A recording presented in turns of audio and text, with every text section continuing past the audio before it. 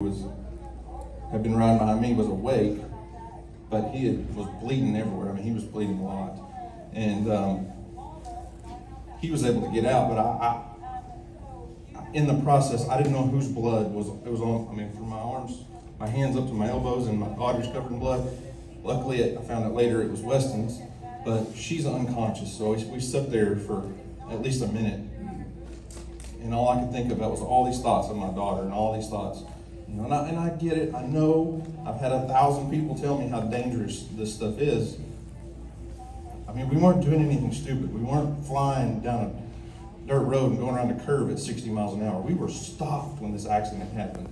I thought it was in park, but I'm sitting there holding my daughter's head because we're just trying to stabilize her head and neck, and she's unconscious, and all I can think about in my I don't know, it's not slow motion, but all I can think about is all these thoughts I've had of my family and what my family was going to do and what this little girl was going to achieve. I don't know if she's alive.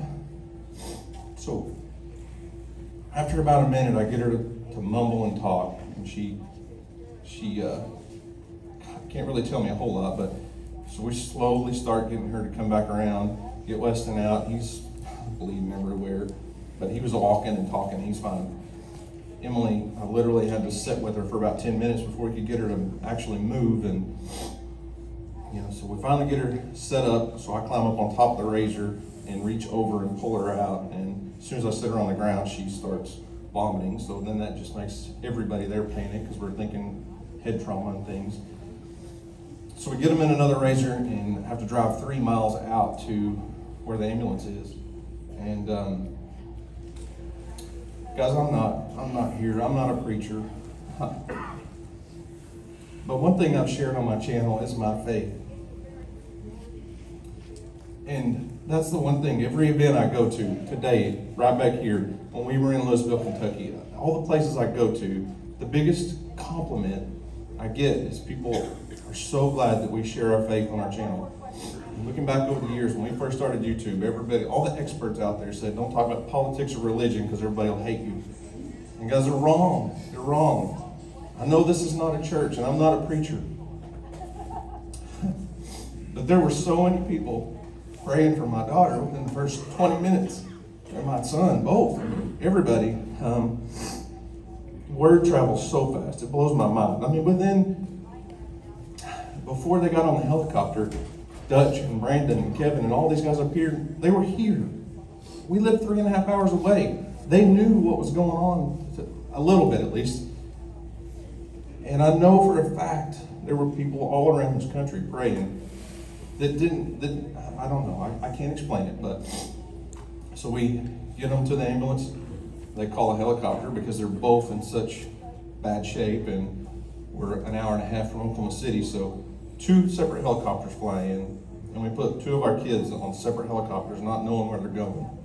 So my wife and I are trying to figure everything out. Luckily, in Oklahoma, they're going to go to either OU or Children's, 2 blocks apart. So they take off and they're gone. And we're just like,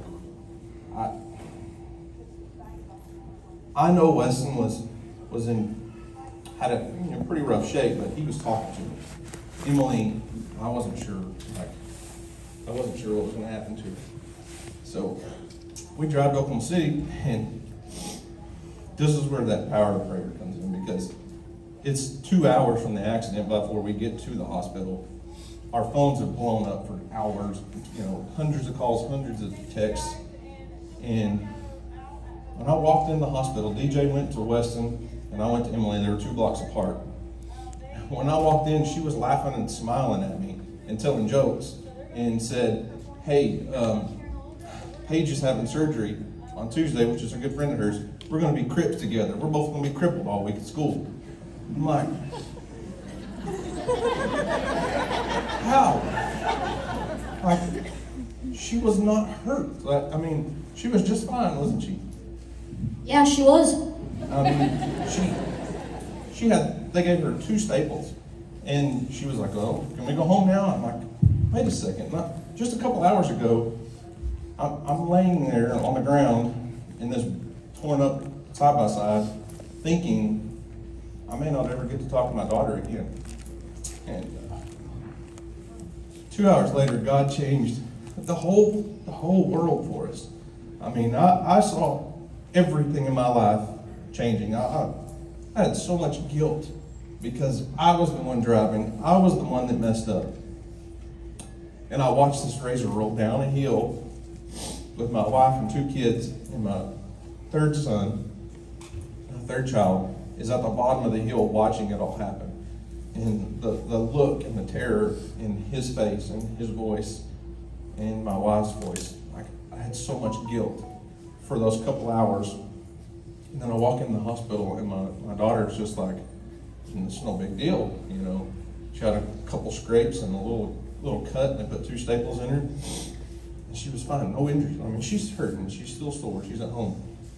But how is that possible without God's presence and without so many people praying for our family immediately? I mean, just in the time from the helicopter ride to the hospital, I don't know what was broken. I don't know what all was going on with her. I wasn't sure if she was going to survive. And by the time I got to the hospital, they're like, well, there's nothing wrong with her. We go to Weston. He got released before she did, and he had both of them, 2 staples. That's it. 1 little cut on each kid. And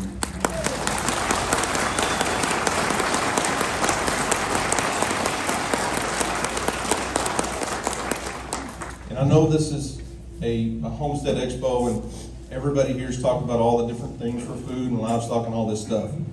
And I get it. That's all very important. I want to grow my own food. I want to teach my family how to survive and teach my family these things. But I don't want you to forget that family is what's important, and that God can change your family in an instant. I know for a fact that God was watching over my family that day, and I look back over the years of YouTube and the thousands of videos we've made, and you know, I wonder how many lives were touched just by the simple fact of us talking about our faith, you know, and talking about that stuff. I don't have any aspirations to be a preacher or anything like that, but testimonies are real, and God changes your life, and God can touch you in an instant. I saw hell. I know I saw hell for at least 3 seconds watching my family roll down this hill out of control. And there was nothing I could do. It was the 14 years of law enforcement. I was never that scared in my life. When it's your family, it's hard. And God changed the circumstances in an instant. In 1 helicopter ride, they were just on a helicopter ride. By the time both of them got to the hospital, there were no injuries. When Emily was sitting on the ambulance, before the helicopter took off, we put both of them on the same ambulance, and Weston, I guarantee you, asked 500 times, is Emily okay? Is Emily okay? Is Emily okay?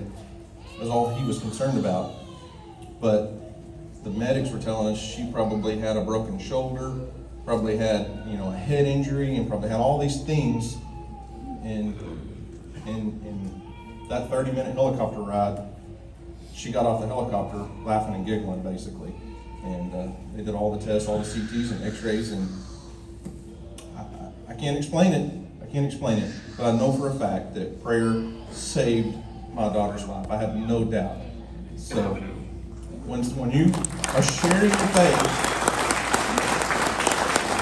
I know not everyone has the same beliefs, but the overwhelming majority of people that I've talked to tell me, thank you for sharing your faith on your channel. And yes, we're a homestead channel, but it's family. We're raising a family. We're teaching our kids, and it's the same for you guys. You've got a family. You've got people that you love and that love you and depend on you, and you depend on them. And man, you know, we're not living in biblical times, but God told us to go out and share the gospel. And it doesn't take much. You don't have to preach. You don't have to do all that. You just share your testimony, and it changes lives. And I have no doubt that us being faithful over the years has, you know, had a huge impact on